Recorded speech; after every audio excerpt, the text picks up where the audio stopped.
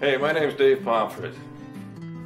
In 2010, on April 6th, it was the Tuesday after Easter weekend, I woke up and realized that my relationship with beer had to end.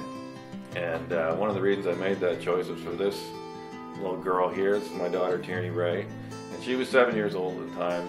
And I'm happy to say that 5 years later, nearly 5 years later now, I haven't had a drop of beer or anything like it since.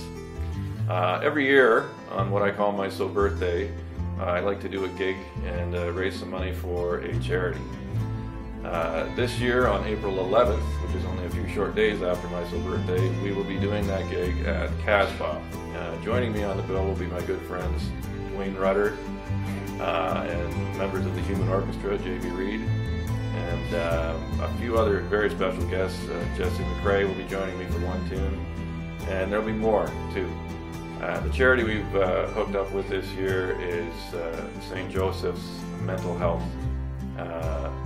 That charity is very, very close to my heart. My entire family, nearly my entire family, has suffered from mental health and addiction problems.